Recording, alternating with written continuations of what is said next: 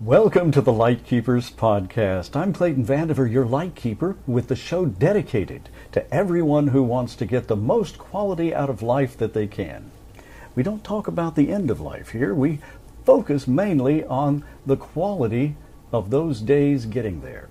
My co-host, as always, Charlene, our licensed clinical social worker certified in the state of Florida, and we invite you all to join us in this conversation this week about the typical hospital stay from start to finish on this episode of the Lightkeepers Podcast.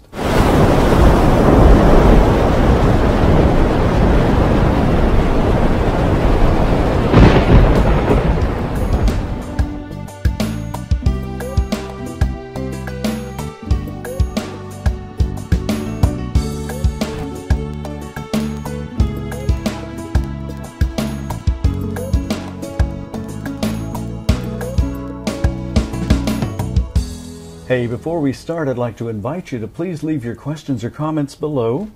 And please join the conversation. Questions this week will be answered during our next show that appears online every Wednesday evening at 7 p.m. Eastern. Well, when do family members typically get information from some of these players in the hospital, some of these behind-the-scenes folks, that you may never even meet? Will family members get information from them? Hopefully. So there again, this depends on how the hospital admission starts. If you bring yourself to the hospital, or if you're alert when you come into the hospital, the first thing that they're going to ask you once they get past your medical history and current situation is, who can we call? And that's not just because they want you to have someone there with you, but that's also because that's someone who can make decisions for you if something happens and you're not able to make them for yourself. That's a very good point. And I've heard you tell me on many occasions that it is best to have a family member or some caregiver, someone that you trust with you in the hospital at all times. Absolutely. Medical professionals are wonderful people, speaking as a medical professional, but we're also human, and mistakes can happen, especially if you have someone with an allergy. Doctors, not to play into the stereotypes here, but doctors don't always read charts. They don't always have time to, especially if it's someone needing urgent care. They're going to come in and they're going to triage the situation, which means they're going to treat it as it presents. And if you have someone with an allergy, if you have someone with a pre-existing situation that the medical team needs to be aware of, you're most likely going to be better off if you have someone with you. The medical setting is no different than any other setting where you have someone who is vulnerable. And that is that it's always best to have someone there to advocate for you, just in case. Well, that sort of plays into, a few weeks ago we were talking about DNR, do not resuscitate, and how sometimes when in the heat of the moment, or if you're non-responsive, there's no one there to tell them that you have one, they may not know, and you may get resuscitated. Absolutely. The medical professional's first and foremost thought is going to be to serve and preserve.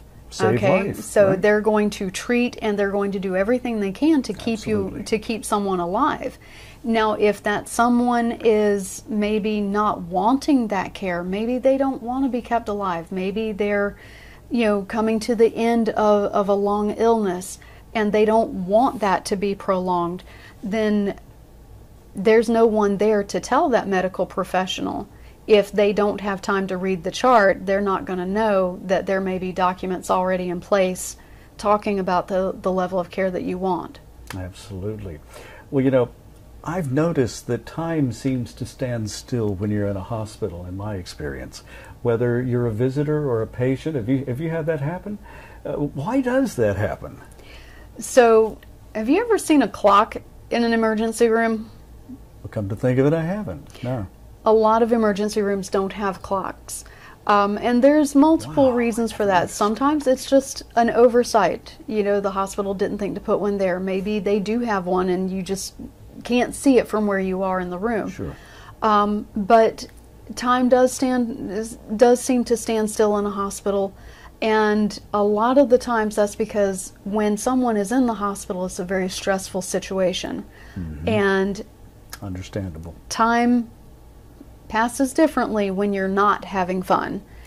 And it can seem, a moment can seem to last a lifetime. That is true. Well, now as a counselor, what can be done to sort of pass the time or to help that situation?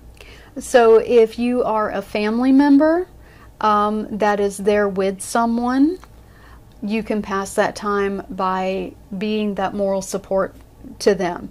Holding a hand, talking words to them. Yeah, sure. And if you have someone who is very sick, talk to them about what they're experiencing, because if something happens and they lose that ability to speak, your information is going to be very valuable to the medical team in helping to treat that person. So if they're able to communicate to you along the way, save that information, jot that down, take a notepad and a pen with you, and keep those notes for the doctors. And it's always a good idea, no matter how old you are, how healthy or not healthy you are, it's always a good idea to have either saved in a folder that you can grab quickly and easily, or maybe even saved on your electronic device, be it a tablet or a phone, current list of medications, current contact information for all of the medical professionals that you're seeing, especially any specialist, because what that's going to do is that's going to make the hospital's job a lot easier in pulling in all the information they need to be able to treat the situation. Absolutely.